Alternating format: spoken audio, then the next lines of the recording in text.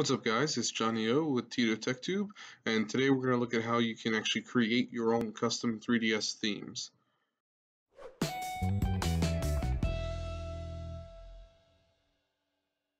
So the first thing you're going to need is to at least have the ability to use the homebrew launcher on your 3DS. I'll go ahead and link a video up in the top left or right or whichever side it shows up on to show you guys how you can actually use sound hacks to launch the homebrew launcher on your 3DS, no matter what version you're on. It works all the way up to 11.3 currently. So once you have that, you can use CHMM2 to actually install custom themes. To create your custom theme, what you're going to want to do is go to this GitHub page here. I'll put the link to this in the description below. And you're going to find here just the latest version of the editor and download the zip file here.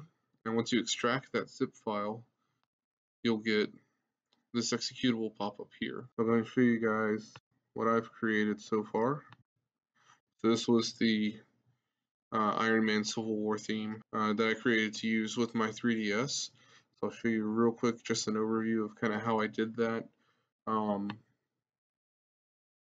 let's go ahead and create a new one here. And so there's a couple of main things. First thing is you'll want to have some way to edit an image. So you just go Google for whatever you want to create a theme for, whether it's Iron Man, Legend of Zelda, Breath of the Wild theme, anything like that. Search for wallpapers and find something that you like, probably a couple of different ones.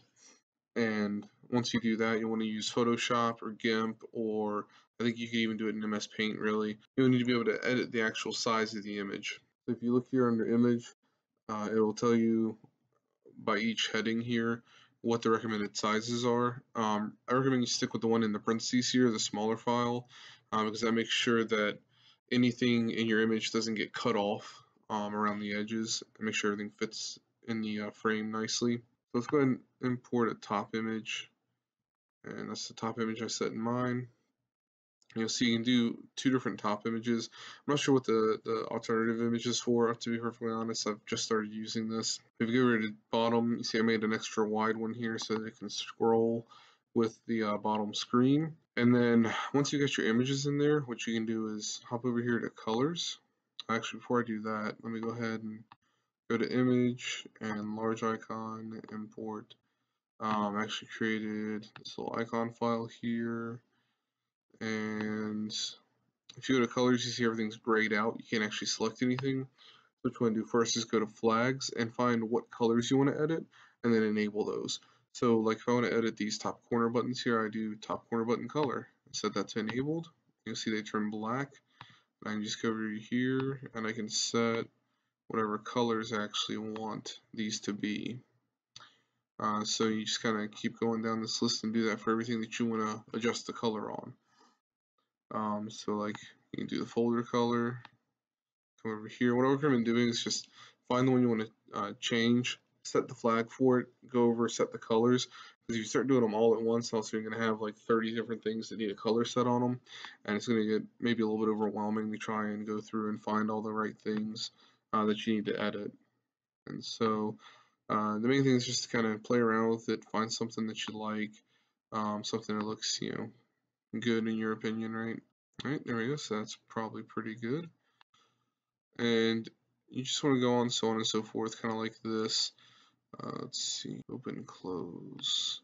So I'm just going to kind of do the main ones here real quick. And then I'll use the one that I've already completed to show you how to actually export that out to your 3DS.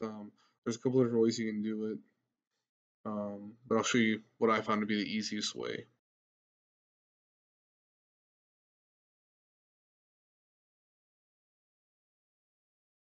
Alright, I'm not going to go through every little thing here, but you guys kind of get the idea.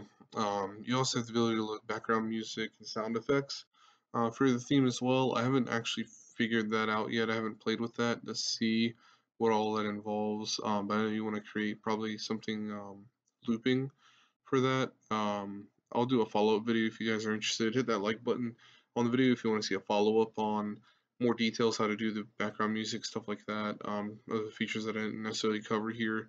But this is just to kind of get you up and running with Usagi so you can start creating your own custom themes as quickly as possible. So once you've got this all done, go ahead and power on your 3DS, go into the homebrew launcher, So you've got that done. First thing you want to do is save. So we'll go and go File, Save. I'll just save this here.